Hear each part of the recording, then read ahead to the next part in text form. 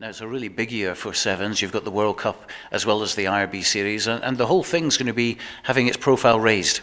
Yeah, no, absolutely, and I think it deserves to be. It's a wonderful game to be part of. It's a wonderful game to watch, and from a Scottish rugby point of view, it's a great game to develop players. And that's not that we look upon ourselves as a development team. We are the Scotland Sevens team, and therefore we're about performing.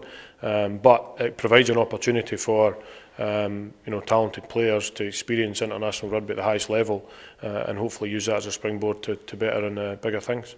Now, first up, it's Dubai and South Africa. Very warm place, Dubai. We're at Las Wade at the moment. It's not so warm, is it?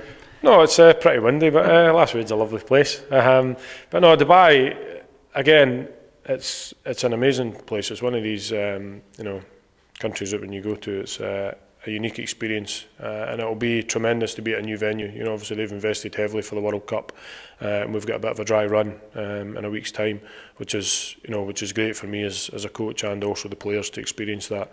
And it will be, that the heat will bring challenges, but we don't talk about that. We have to look after what we can do, and that's about getting the players mentally and physically and technically and tactically prepared for the challenge. And whether it's windy at Las Wade or whether it's sunny in Dubai, we'll be going out to put on a performance. Now, this year, of course, we've got a few new faces in, but some old faces in there as well. Chris Fasaro, Jamie Hunter, no Scott Forrest though, sadly. He's gone out injured, broken leg, and his place as captain has been taken by Roddy Grant.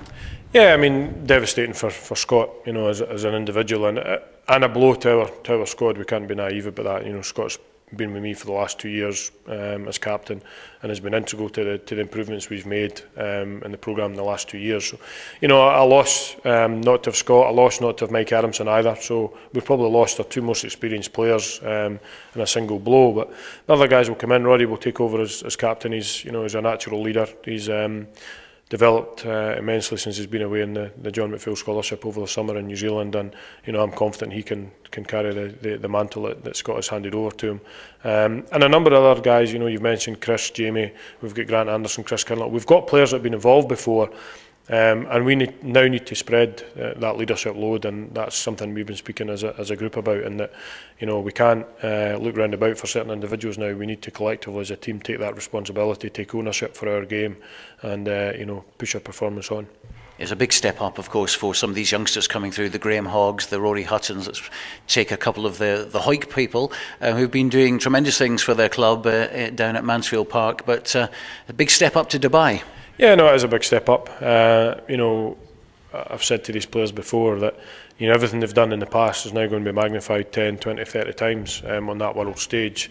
Massive, pay in public, massive view in public, and playing against players that if you make a mistake you're punished, and that's a big thing for us. It's the intensity of competition that they're going to be faced with, and the challenge for these guys is how quickly can they learn to cope with that. Rory and Graham have been performing well in the academy. Rory's come on board full time this year. Graham's been involved for a couple of years.